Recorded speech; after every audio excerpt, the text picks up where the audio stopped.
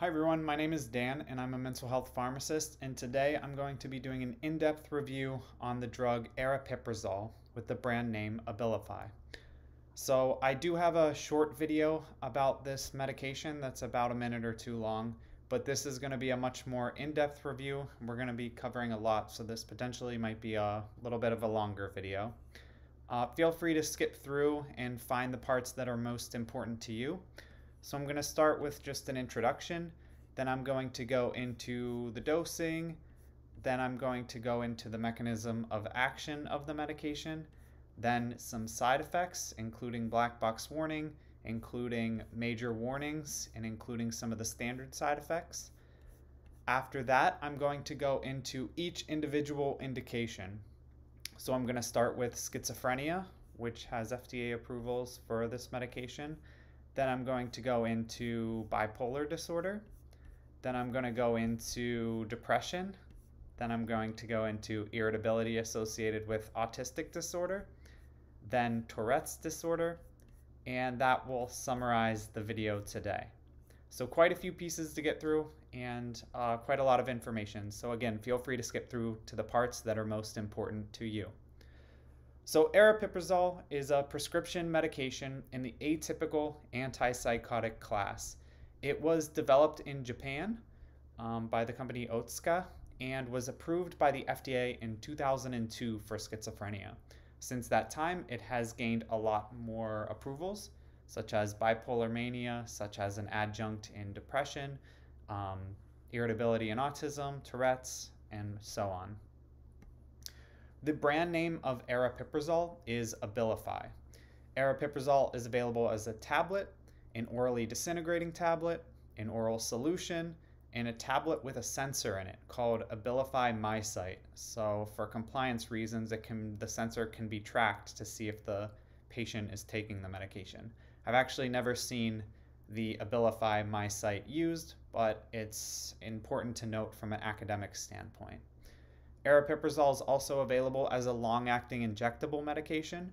So this means the medication can be given in an IM injection, and that sticks around in the system depending on which injection you use for a month to up to 2 months, so that a pill doesn't have to be taken every day. There's 2 long-acting injectable formulations. The first is called Abilify Maintena, and the second one is called Aristada. There used to be a short-acting injectable agent for something like acute agitation or something like that, but I haven't seen it used and it is no longer available. Even though aripiprazole falls into the antipsychotic class, it has many uses outside of psychosis. So I already touched on this, but just to reiterate, the FDA-approved uses of aripiprazole include all of the following: schizophrenia, acute treatment of manic and mixed episodes of bipolar I disorder, adjunctive treatment for major depressive disorder, irritability associated with autistic disorder, and Tourette's disorder. Let's now go into the dosing of aripiprazole. So the dosing of the medication depends on which indication is being treated. In general, schizophrenia and bipolar mania require higher doses, and depression, irritability associated with autism, and Tourette's disorder require lower doses. Also of note, the dosing changes and differs based on the age of the patient. So adolescent dosing can be different than adult dosing depending on the indication. So it's important to note that and look that up if you're unsure. Just to give you a brief glimpse into it, I'll go through a few of the dosing strategies. So for schizophrenia in adults, the initial dose is between 10 and 15 milligrams with a recommended maximum of 30 milligrams. And let's compare this to major depressive disorder, as in adjunct. The initial starting dose is 2 to 5 milligrams, which with a maximum recommended dose of 15 milligrams. So again, it shows for MDD as an adjunct, the dosing starts low and the max is 15, and then something like schizophrenia, the dosing can start at 15 and end at 30 milligrams. Let's briefly cover the dosing of the long-acting injectable agents. So Abilify Maintena has a starting dose of 400 milligrams. It's given every 4 weeks, and there's a 14-day oral bridge or oral overlap when you start the first injection. Aristada has many different dosing strategies you can use. So the initial dose can be 441 milligrams, 662 milligrams, or 882 milligrams every 4 weeks, or 882 milligrams every 6 weeks, or 1064 milligrams every 8 weeks. So there's different dosing strategies here rather than just once per month like the Abilify Maintena. That being said, there's a 21-day oral bridge with this, but there is another injection available called Aristada Initio that can eliminate the need for an oral bridge. You just give one 30 milligram tablet, give the long-acting injectable Aristada, and give the Aristada Initio shot as well. How aripiprazole works is not completely understood. It's a complicated molecule that binds to many different receptors in the brain. Aripiprazole is a partial dopamine agonist at the dopamine subtype 2 receptor, often called D2. This was the first partial dopamine agonist of its kind and differs mechanistically from other second-gen antipsychotics and from first-generation antipsychotics. Since aripiprazole has been approved, there has been 2 more partial dopamine agonists approved, so brexpiprazole and cariprazine. So although it's a partial dopamine agonist at the D2 receptor, it also binds to other subtypes of dopamine. This includes D3 and D4. But when it comes to schizophrenia, the D2 receptor is often considered the most important. A partial agonist at D2 receptors means that aripiprazole binds to and activates the receptor to a degree that is less than dopamine, which is the chemical that's supposed to activate this receptor. This means that dopamine's effects will be decreased in areas of the brain where dopamine is high.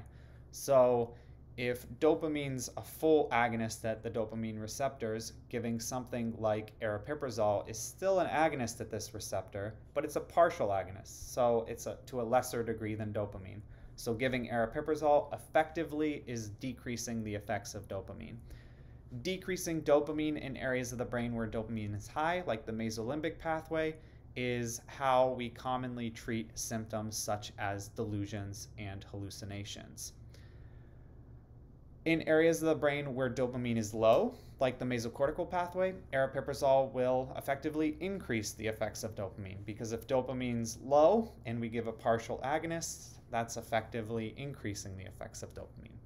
So increasing dopamine in the mesocortical pathway can help with things like the negative symptoms of depression.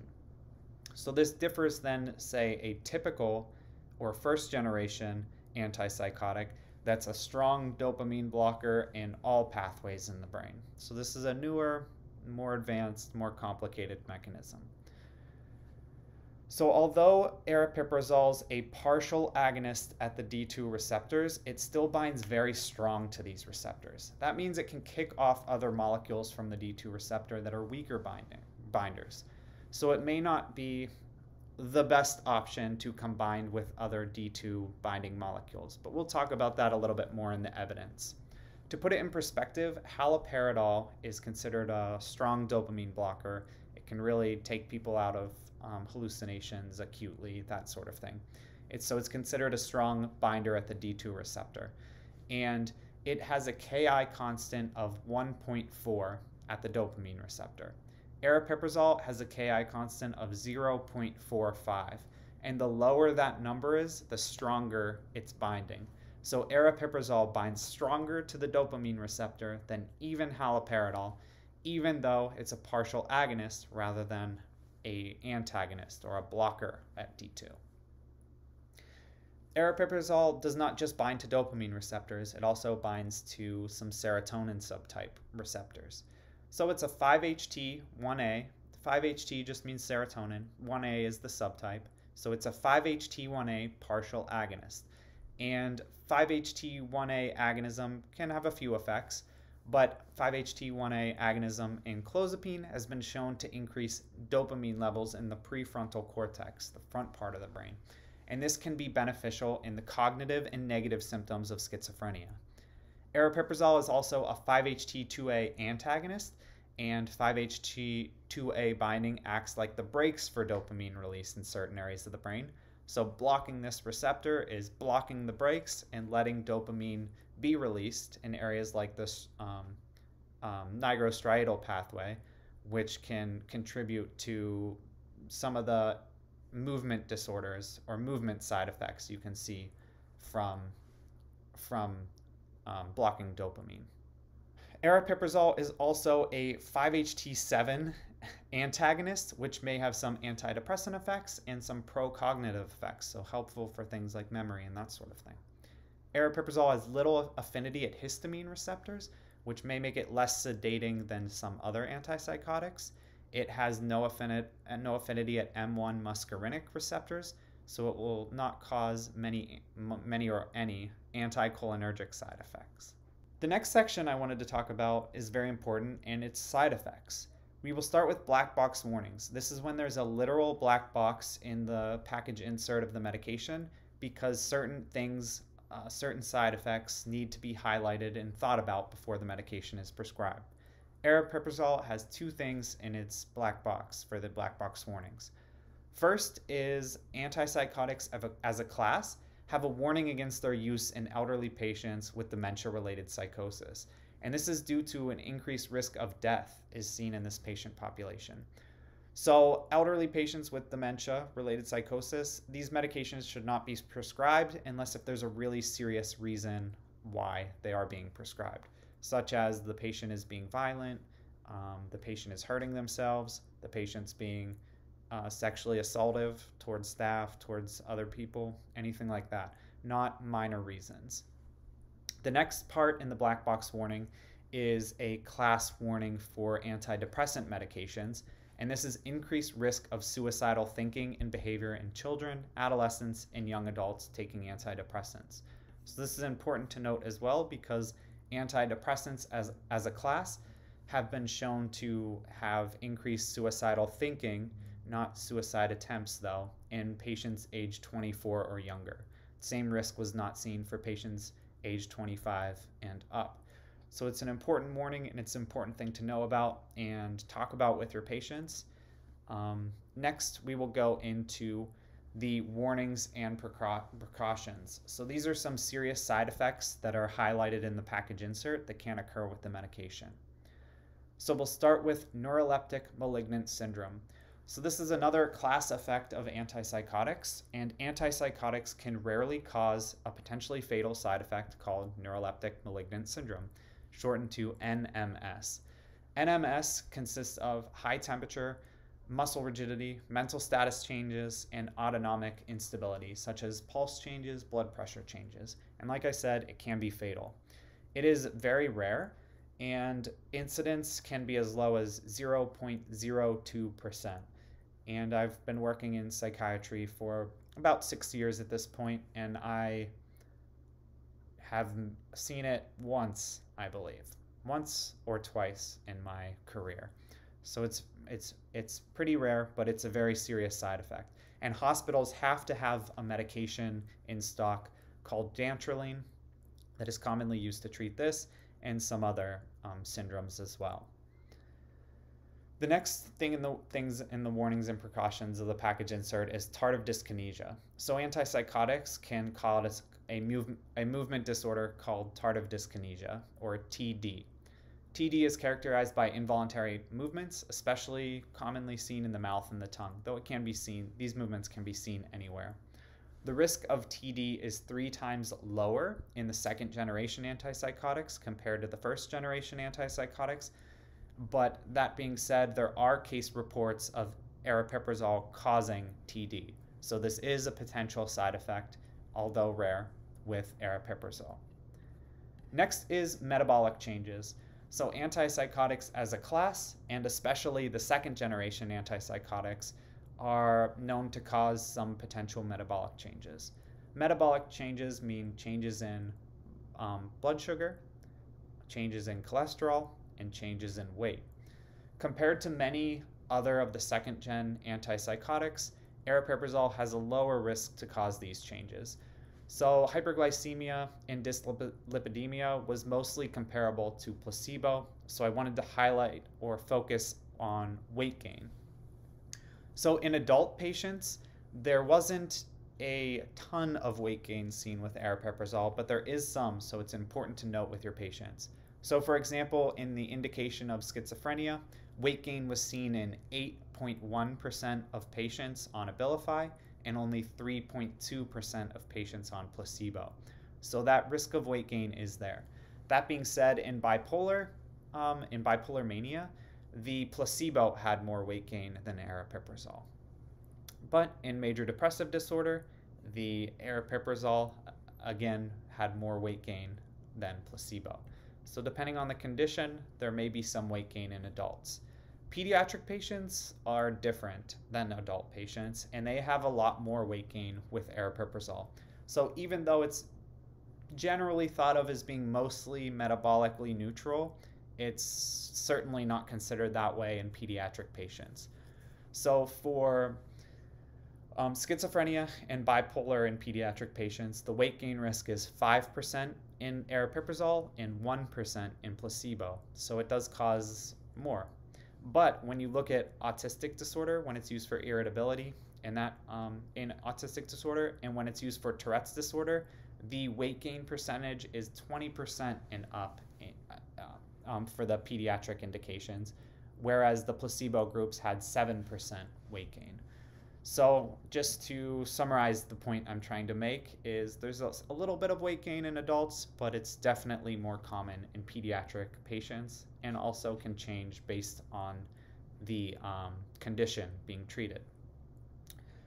Next, let's look at the next warning, which is pathologic gambling and other compulsive behaviors. So when we talked about the mechanism, we said that this is a dopamine partial agonist. So that can increase dopamine levels in certain areas of the brain, including the reward pathway.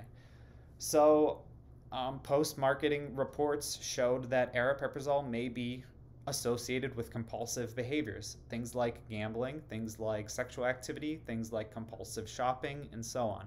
In some of these cases, when the aripiprazole was stopped, the compulsive behaviors went away. In other cases, they didn't go away, so it probably wasn't caused by the medication. This is not a side effect seen with most other antipsychotics, so this is more unique to aripiprazole because of its mechanism. But brexpiprazole, which I mentioned before, also does have this warning. Next is orthostatic hypotension. So aripiprazole can cause blood pressure changes and dizziness. Orthostatic hypotension was seen in 1% of patients with aripiprazole compared to 0.3% of placebo-treated patients. So this is higher than placebo. Next is falls. So as you would imagine, changes in blood pressure and the potential to cause dizziness can increase the risk for falls, which can be a serious side effect. So depending on the age of the patient, if an elderly patient falls, they can break a bone or get hurt. Or really anyone who falls can break a bone or get hurt. The next warning to mention is leukopenia, neutropenia, and agranulocytosis. So some antipsychotics and many medications can cause changes in white blood cell count, changes in other parts of the CBC, which stands for complete blood count. This isn't a common side effect, but it's still something that should be monitored and looked at. So generally, people on most antipsychotics have a CBC, a lab of their blood drawn at least once per year to check for these things.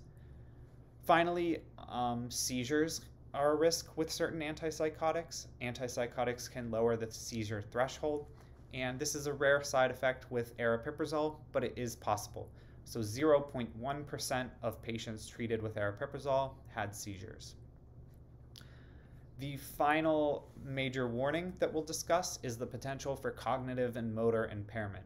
So aripiprazole, even though it doesn't bind to histamine much, can be sedating in some people.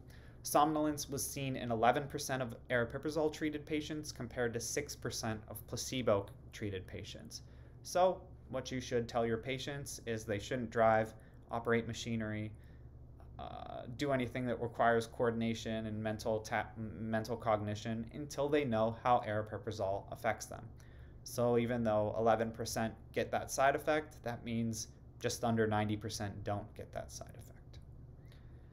Next, outside of the major warnings, I just wanted to do a brief talk or a brief review of the common side effects. The most common adverse reactions in adult patients in clinical trials treated with aripiprazole, so this means greater than 10%. So that being said, often this number is somewhat high in placebo, so it's important to note the difference between placebo and the medication in and of itself.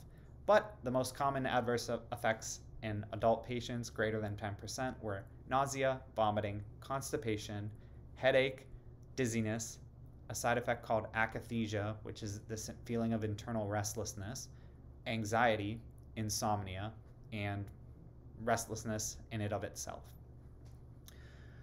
The most common adverse reactions in the pediatric clinical trials, so again greater than 10%, were somnolence, headache, vomiting, extrapyramidal disorder, which is movement disorders, fatigue, increased appetite, insomnia, nausea, nasopharyngitis, and weight gain. So the side effects can happen with aripiprazole. They're important to note, and they're important to let your patients know about before this is the medication that is decided upon. So that wraps up what I wanted to say about side effects. Let's go on to the evidence per indication. Now I want to discuss the evidence per indication so we can see how effective aripiprazole is at treating various conditions. We'll start with what it was first FDA approved for in 2002, which is schizophrenia. So the first trial I wanted to discuss and look at was aripiprazole compared to a first-generation antipsychotic. So I wanted to see how it compared to an older antipsychotic. So I wanted to look at an older study published in 2002, so the time it was approved. This study included 414 patients with a diagnosis of schizophrenia or schizoaffective disorder who had failed an antipsychotic medication other than clozapine. Patients were randomly assigned to 1 out of 4 groups: aripiprazole 15, aripiprazole 30, haloperidol 10, or placebo. Treatments were given after breakfast for 4 weeks, and a scale called the PANSS scale, or the PANSS score, was used to track symptoms. PANSS stands for Positive and Negative Syndrome Scale, I believe is what it stands for, but it tracks both the positive symptoms of schizophrenia and the negative symptoms of schizophrenia. The PANSS decreases were as follows. So in the placebo group, the PANSS score decreased by 2.9, so stayed relatively the same, which you would expect because the placebo isn't going to affect the brain chemistry. Next, aripiprazole 15 decreased the PANSS score by 15.5, aripiprazole 30 decreased the score by 11.4, and haloperidol 10 milligrams decreased the score by 13.8. So the antipsychotic medications did what they were supposed to do and decreased the PANSS score. The side effects that had the biggest difference from placebo were in the aripiprazole group were headache, anxiety, insomnia, nausea, dizziness, vomiting, and somnolence. So the next thing I wanted to assess or look at is this 11 to 15 point difference clinically significant? So a lot of the studies will show data that is statistically significant, meaning that you're seeing a mathematical difference, but does that really matter to your patient? Will your patient be much better off? So there's ways to look at that with the scales, but I was able to find a study that looked at this, and they determined that the minimum difference in PANSS score that's clinically significant is estimated to be 15 points. So the aripiprazole 15 milligrams was just over that at 15.5, meaning that this difference was clinically significant and the patients probably would be better off with this improvement in their PANSS score. So we saw that aripiprazole is at least comparable to a first-generation antipsychotic called haloperidol. Next, I wanted to see how it would fare against another second-generation antipsychotic. So the next study included 404 patients who were randomly assigned to receive aripiprazole 20 milligrams, aripiprazole 30 milligrams, risperidone 6 milligrams or placebo for 4 weeks. Participants in this study had to have a previous response to an antipsychotic other than clozapine. So let's look at the PANSS score decreases again. Placebo -5, aripiprazole 20 -14, aripiprazole 30 -13.9, risperidone 6 -15.7. So this showed that aripiprazole wasn't quite as effective as the risperidone, but it was close. So in the 20 milligram group, it was 14.5 as compared to 15.7, so just over a point difference between the two. Next thing to note is that 17% in the placebo group discontinued treatment due to side effects, 8% in the risperidone group, 11% in the aripiprazole 20 group, and 8% in the aripiprazole 30 group. So the placebo group actually had the highest discontinuation rate in this study due to side effects, which is interesting to note. Side effects were common in all 4 groups though.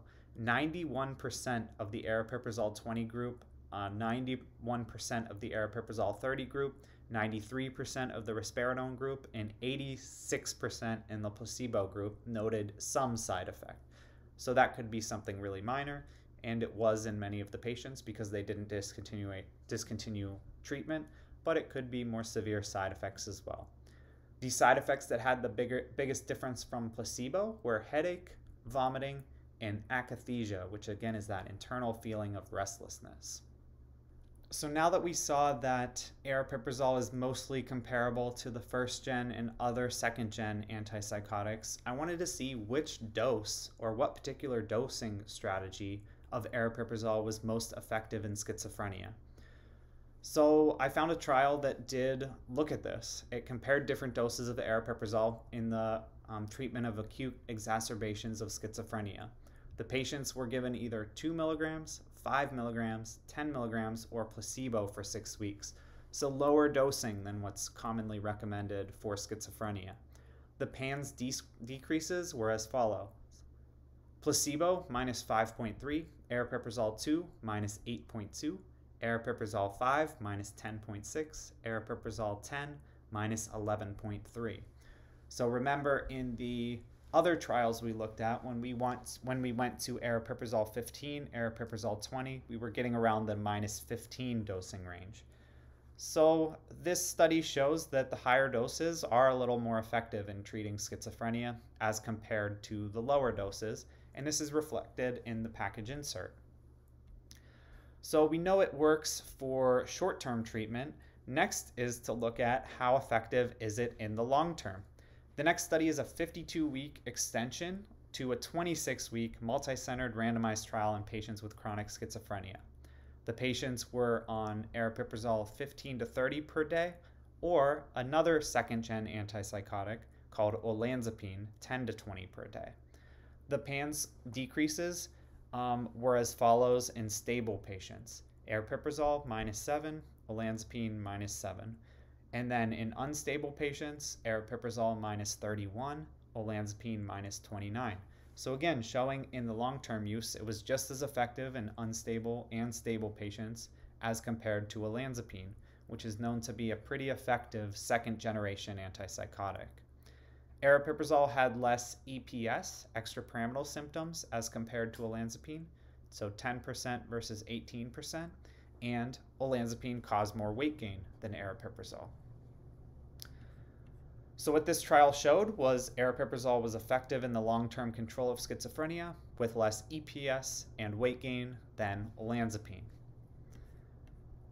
So now I wanted to get into another topic in schizophrenia, which is adding antipsychotics together. It's called antipsychotic polypharmacy. Can aripiprazole be added to other antipsychotics? So first, I wanted to look at the least controversial treatment, which is adding aripiprazole to clozapine. So clozapine augmentation, clozapine is considered the most effective antipsychotic, and augmenting clozapine is in the guidelines if clozapine isn't completely effective. So the first study took place in Seoul, Korea with only 62 patients. The patients were on clozapine treatment for at least 1 year, and they were on a stable dose for at least 8 weeks. And they were taking at least 400 milligrams of clozapine daily unless they had side effects. So basically saying they were on this medication for a while at an adequate dose, adequate duration. Patients were then randomly assigned to 8 weeks of aripiprazole between 5 and 30 milligrams or placebo, and the brief psychiatric rating scale was used to assess efficacy, and the aripiprazole group decreased the BPRS by 5.1 points, and the placebo decreased it by 4.7. So not much of a difference. But one trial and one small study isn't enough to form a conclusion, so I did look at another study that found a benefit of adding aripiprazole to patients already taking clozapine. This was an even smaller study than the first one, with only 27 participants. Patients were on clozapine 100 to 900 milligrams a day for at least 12 months, and they were assigned to receive aripiprazole 15 daily for 16 weeks. The total PANSS decreased from 74.7 to 60.3 at the end of the 16 weeks. This conflicting evidence makes it difficult to know which patients would benefit from the addition of aripiprazole to clozapine, but to know that there is the potential that it will be beneficial, but also there's the potential that it won't be. So that's what this evidence seems to show with aripiprazole in conjunction to clozapine. But next I wanted to look at what would happen if you add it to other second-generation antipsychotics. So I found a study that added aripiprazole 2 to 15 milligrams or placebo to patients with an inadequate response to risperidone or Seroquel, which are two different second-generation antipsychotic medications. The PANSS decreased by 8.8 in the aripiprazole group and 8.9 in the placebo group. So it wasn't shown to be an effective adjunct to other second-generation antipsychotics, at least in this study. Finally, it's thought that aripiprazole can sometimes be added to other antipsychotics, not to help with the efficacy, but to prevent some of the weight gain. So I wanted to comment on that. Finally, it is thought that aripiprazole may prevent the weight gain caused by other antipsychotics. So I found a small study of 16 patients stable on olanzapine for at least 1 month, and they were given the addition of aripiprazole 15 or placebo to see if weight would be effective. The placebo's group weight increased by 2.1 pounds over the course of the study, while the aripiprazole's group weight decreased by 2.9 pounds. So there is some potential benefits to preventing some of the weight gain from the other antipsychotics, though this is a 16-person trial, so it's small, and we need more evidence to completely conclude this. Next, I wanted to look at what the difference was between the two long-acting injectable versions in schizophrenia, because they both have an approval for schizophrenia. That being said, Abilify Maintena also has an approval for bipolar disorder, but Aristada does not and only has the schizophrenia approval. So let's compare how effective each one was. So on the website of each of these medications, there's trials that they highlight, so I pulled these trials to take a look at them. In the Abilify Maintena trial, the patients had an initial PANSS score of 103. 12 weeks into treatment, the average PANSS score decreased by 27.2 points, which again is clinically significant, and that's the decrease that was seen. In the Aristada trial, the baseline PANSS score was 92, and 12 weeks into the treatment, the PANSS score decreased by around 21 points. So it's not exactly comparing apples to apples, because the patients in the Abilify Maintena trial had higher initial scores, so they were more sick, and they had more room to improve, so maybe that's why we saw that difference. That being said, Abilify Maintena has some advantages, such as also being approved for bipolar disorder and potentially being more efficacious with the PANSS score decreasing more. But Aristada has some advantages as well, such as the option to dose every 2 months and the option to give Aristada initio and bypass the oral overlap. So we had a lot to go over with aripiprazole for schizophrenia, but I hope that little literature review and data that I presented was helpful in understanding its use in schizophrenia a little bit better. Next, I wanted to go into another indication that aripiprazole has, which is bipolar disorder, more specifically bipolar mania. First, I wanted to look at mania monotherapy, meaning just one medication used to treat mania. I found a study that compared aripiprazole 15 to 30 milligrams per day with placebo or another medication used in bipolar mania called lithium, 900 to 1500 milligrams per day. The Young Mania Rating Scale was used to assess efficacy, and a 6.6 score decrease in the Young Mania Rating Score is considered to be clinically significant. So that's the goal we have when we look at this study. A Young Mania Rating Scale difference was seen between the placebo and aripiprazole group at day 2, so a pretty quick difference. The aripiprazole score decreased by 4.3, while the placebo decreased by 2.8. So again, it's not at that 6.6 decrease we're looking for, but that was just 2 days into treatment, so the aripiprazole score already decreased by 4.3. At week 3, the aripiprazole group decreased the score by 12.6, the lithium group by 12, and the placebo group by 9, so all clinically significant. At week 12, 56.5% of the aripiprazole group had responded to the medication, while 49% had responded to the lithium. Over the 12-week study, side effects higher than 10% in the aripiprazole group were as follows: headache, 23.4%, nausea, 22.7%, akathisia, 14.9%, sedation, 13%, and constipation, 10.4%. So again, it's important to compare the side effects in the medication group with the side effects in the placebo group, because you'll still see high numbers of some of these side effects even in the placebo group. Next, a Cochrane review combined 10 studies with over 3,000 patients to get a bigger picture of aripiprazole's efficacy in treating bipolar mania. A high dropout rate of over 20% may have affected the estimate of efficacy. That being said, the dropout rate was similar in the placebo group, so there was just a high dropout rate all around. Aripiprazole beat placebo by 3.66 points on the Young Mania Rating Scale at 3 weeks, but no statistical difference was seen at 6 weeks. So really interesting Cochrane review to look at there. Compared with placebo, aripiprazole caused more movement disorders, GI disturbances, and constipation. Additionally, it caused more children/adolescents to have a prolactin level that fell below the lower limit of normal. Normally with antipsychotics, we're worried about increased prolactin level, but aripiprazole can cause the opposite. So we looked at aripiprazole as monotherapy for bipolar disorder. Next, I wanted to look at adding aripiprazole to another mood stabilizer, such as lithium or Depakote. So I found a study that did just this. Patients were on either lithium or Depakote, and they were added to their regimen, either aripiprazole or placebo. This study looked at relapse rates, so patients relapsing into symptoms of bipolar mania. Relapse rates were 17% in the aripiprazole group and 29% in the placebo group. So this study showed that continuing aripiprazole prevented patients from having a relapse of symptoms. The most common side effects in the aripiprazole group compared to placebo were headache, 13% in the aripiprazole group compared to 10% in the placebo group. Weight increase, 9% in the aripiprazole group compared to 6.6% in the placebo group. Tremor, 6% in the aripiprazole group compared to 2.4% in the placebo group. And insomnia, which was 5.4% versus 9.6% in the placebo group.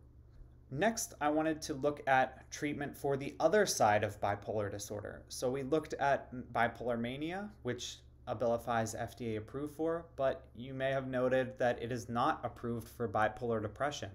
That being said, it has been used off-label, and let's look at these studies and look at these trials to see if it can be used for bipolar depression.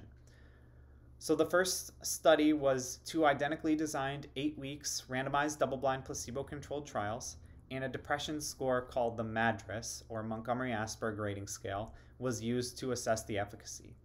Aripiprazole was dosed between 5 and 30 milligrams, and at week 8, there was not a statistically significant difference compared to placebo. Not only that, but the dropout rate was very high. So in study 1, the dropout rate for aripiprazole versus placebo was 46.8% in the aripiprazole group versus 35% in the placebo group. In study 2, it was 41.2% in the aripiprazole group and 29.8% in the placebo group. Another study confirmed aripiprazole's efficacy in bipolar mania, but showed that aripiprazole was not superior to placebo for preventing depressive episodes at 26 and 100 weeks of maintenance therapy. So what we've seen with bipolar disorder is that aripiprazole can be efficacious as monotherapy, can be really helpful as an adjunct medication to lithium or Depakote, but is not helpful in preventing relapses into bipolar depression. Although aripiprazole does not seem to be effective in treating bipolar depression, it does seem effective in treating major depressive disorder as an add-on medication. So it's important to note that bipolar depression and unipolar depression or major depressive disorder are distinct and differing illnesses. So there are differences here. First, let's look at aripiprazole adjunct versus placebo in treating depression. So this means the patient's already on a medication. In this case, they were on an SSRI antidepressant or an SNRI, and they were looking to see if adding aripiprazole to this was helpful and improved their response, or if it didn't change their response. So these patients had either 2 to 20 milligrams of aripiprazole added or placebo added to their drug regimen. The MADRS score decreased in the aripiprazole group by 10.1 and only by 6.4 in the placebo group. So this study concluded that adjunctive aripiprazole was associated with a 2-fold higher remission rate than adjunctive placebo, and it's an effective add-on medication for depression. So now we know that aripiprazole beats placebo as an adjunct medication in treating depression, but let's see how it compares to adding another adjunctive antidepressant, so a more fair fight. The next study compared adding aripiprazole 2.5 to 20 milligrams per day versus bupropion 150 to 300 milligrams per day on patients who are unresponsive to SSRI monotherapy. So what this study means is the patients were on an SSRI antidepressant monotherapy and they didn't completely respond to the drug regimen. So they wanted to see if adding bupropion or adding aripiprazole, which one would be more effective as a treatment regimen. Participants were at least moderately to severely depressed after 4 weeks of the SSRI treatment. At week 6, the remission rate was 55.4 in the aripiprazole group compared to 34% in the bupropion group. So this study shows that aripiprazole may be more effective than other add-on medications in treating unipolar depression.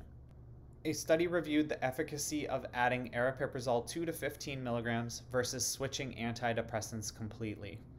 The MADRS score decreased by 16.3 points in the aripiprazole group and by 7.6 in the switch group, showing a significant favorability of adding adjunctive aripiprazole versus switching regimens completely. Next, I wanted to review aripiprazole in treating treatment-resistant depression. So sometimes medications don't work for people. Once a person fails a medication and they're taking it at an adequate dose for an adequate duration, they are considered treatment-resistant. A small retrospective chart review of 30 patients who had failed an antidepressant and 1 atypical antipsychotic showed that 14 out of 30 patients were very much improved or very much improved once starting aripiprazole. A 46.7% response rate doesn't seem that high, but it still may be a useful tool in treatment-resistant depression, which, as the name implies, can be resistant to different medications. So it is a potential tool in treatment-resistant depression. Finally, with depression, I wanted to touch on suicidality. So suicidality is a difficult symptom to treat. In fact, antidepressants have a black box warning for increased risk of suicidal behavior and thoughts in those 24 years old or younger, like we mentioned before. We only have 2 medications that have consistently been shown to decrease suicidality, those being clozapine and lithium. So a small study did look at aripiprazole in regards to suicidality. A post hoc analysis demonstrated that adjunctive aripiprazole treatment in depression did decrease suicidality in a certain subset of patients. So there is the potential that aripiprazole may have slight suicidality benefits in those aged 25 or older. Next, let's look at aripiprazole in treating irritability associated with autistic disorder. So there are only two medications approved by the FDA to treat behaviors associated with autism, and aripiprazole is one of them. The other medication is also a second-generation antipsychotic called risperidone. So first, let's look at aripiprazole compared to placebo. So the first trial looked at 218 children and adolescents aged 6 to 17 with a diagnosis of autism, and they were randomized to receive either aripiprazole 5 mg, aripiprazole 10 mg, aripiprazole 15 mg, or placebo. The patients in this trial had behaviors such as tantrums, aggression, or self-injurious behaviors. The decrease in scores can be seen as follows. So the aripiprazole 5 mg group decreased the aberrant behavioral checklist scores by 12.4 points, aripiprazole 10 by 13 points, aripiprazole 15 by 14 points, and the placebo group by 8. So this trial concluded that aripiprazole was effective and generally well tolerated, with sedation being the most common reason to stop in this patient population. Next, I wanted to look at aripiprazole compared to the other medication approved for this indication, risperidone, to see if one had an advantage over the other. So a trial looked at this. 59 children were randomized to receive either risperidone or aripiprazole for 2 months. The Aberrant Behavior Checklist, ABC, was used to assess changes in behaviors. The mean dose of aripiprazole was 5.5 milligrams, and risperidone was 1.12 milligrams per day. The safety and efficacy was deemed to be comparable between the two medications. So a clear benefit or a clear leader wasn't seen between the risperidone or aripiprazole. So either or can be chosen based on the individual patient, potential side effects you're trying to avoid, and so on. Next, I wanted to look at the long-term efficacy. So not just in the short term, trying to help with the aggression and the self-injurious behaviors, but does this help over a long period of time? So I found 2 trials that looked at this. The first study had 2 phases. In phase 1, aripiprazole was dosed between 2 to 15 milligrams for 13 to 26 weeks. If the patients responded, and a response was defined as a 25% decrease in their ABC score, they could move on to phase 2. In phase 2, the patients were either continued on aripiprazole or switched to placebo and continued until relapse of irritability of symptoms up to 16 weeks. Relapse rates at week 16 were 35% in the aripiprazole group and 52% in the placebo group, though this was determined to not be statistically significant.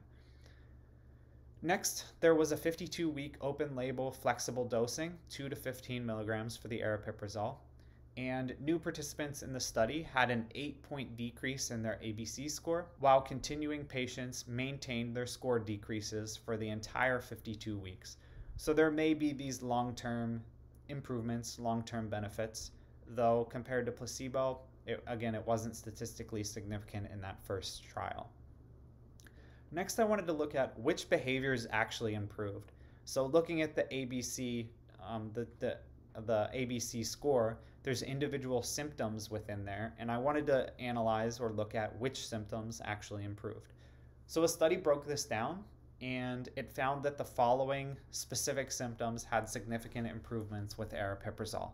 That being, it prevented mood from changing quickly, it prevented crying and screaming inappropriately, and it prevented the stamping of feet and the banging of objects.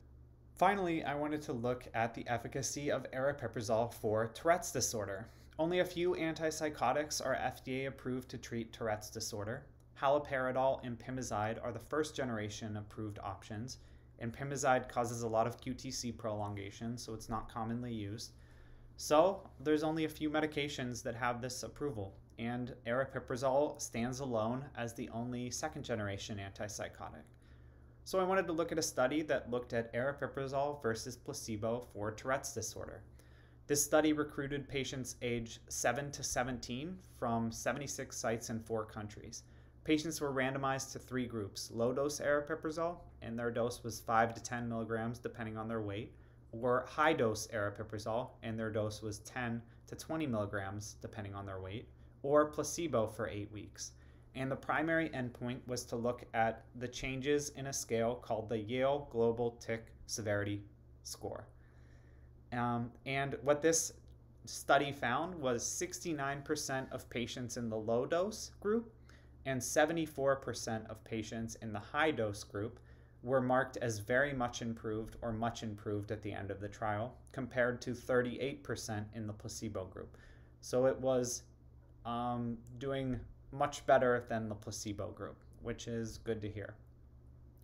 The most common adverse events were sedation, 18.2% in the low dose group, 8.9% in the high dose group, and 2.3% in the placebo group. Somnolence, low dose 11.4, high dose 15.6, placebo 2.3, and fatigue, 6.8 in the high dose group, 6.8 in the low dose group, 15.6 in the high dose group, and 0% in the placebo group. So this concludes my in-depth review of aripiprazole. So we went over the FDA-approved indications, we went over the mechanism of action, the side effects including the black box warnings, and then we went over the evidence by indication. Started with schizophrenia, then did bipolar disorder, then did an adjunct in major depressive disorder, then did irritability associated with autistic disorder, and finished with Tourette's disorder. Please feel free to click the link below to the website where you can see a written up version of this presentation. And I hope that this presentation was helpful. Thank you so much for watching.